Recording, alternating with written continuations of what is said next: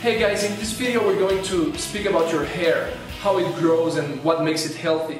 I'm also going to give you a few tips on how to grow rich, thick, beautiful hair. Now, hair loss isn't just a cosmetic issue. In the ancient Tibetan and Chinese and Indian texts, the doctors say that you can judge a patient's state of health just by looking at their hair. Your hair grows from the follicles at the top of your head. Most of it is dead protein. Over 90% of your hair is dead protein, and it's very rich in sulfur. Now, sulfur is a highly important mineral in the human body, anywhere from the 5th to 9th most abundant mineral, and it's also very predominant in the atmosphere, especially in rainwater. Rainwater is full of sulfur. Now, because we are eating plants that are grown in greenhouses and not in nature and in the wild, our bodies have gradually become deficient in sulfur. This is a problem and is a factor in the loss of hair. And if you want to add some extra sulfur to your diet, you should consume more high-protein superfoods like goji berries, bee pollen, hemp seeds. You can consume more algae like blue-green algae and spirulina and chlorella. And what you can also do, and I would highly recommend, it's probably the best way to get MSM, to get sulfur back into your body. It's called MSM. And MSM is a type of organic sulfur, and it looks like a white powder. I'm going to show it to you right now.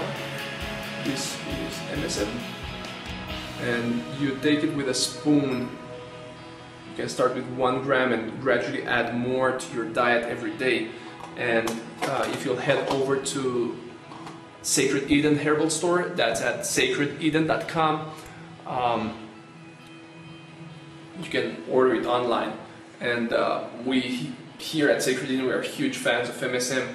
Everybody takes MSM, we love it. It provides a host of benefits. It improves your skin, nails, hair, and transit, and a bunch of other things. So go to the Sacrededen store if you want to learn more about it. Now, another important mineral for your hair is silica. Silica is also found in nails. It's also found in bones. And the best source for silica is dark green leafy vegetables. This is where nettle and horsetail come into play, but also like any type of dark green leafy vegetables, also celery and kale and spinach. Vitamin C also plays an important role. You can get your vitamin C by drinking your orange juice and eating your bananas, but it would be wise to also supplement. And we would recommend at least 0.5 to 1 gram a day. You can buy it from your health food store, pharmacy, wherever, it doesn't matter. There are vitamin C formulations that are also with rose hip extract or camu berry, acerola cherry, and those are really great. Some of them are available on the store as well. In Chinese medicine, hair loss is connected with loss of a subtle energy called Jing. Now, Jing translates as essence, and it's one of the 3 treasures in Chinese medicine. It's a substance that should be guarded and shouldn't be wasted.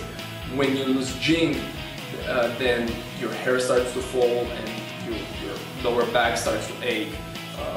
Joint pains are also associated with loss of Jing, fatigue.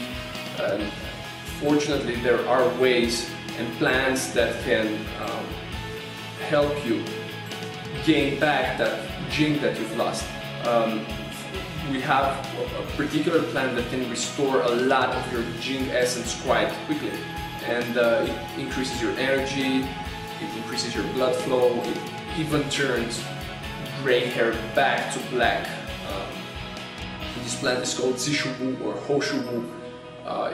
In translation, it's Ho's black hair, and the legend says that it helped Mr. Ho live up to 130 years of age and maintain his hair, his black hair, and also have several children. It's really incredible, and I suggest you take a look at the report we have prepared for you about it at www.sacredhairgrowth.com. That's sacredhairgrowth.com, and you'll find out more about this. It's gonna be great. Thank you for your time, and I'll see you in the next video.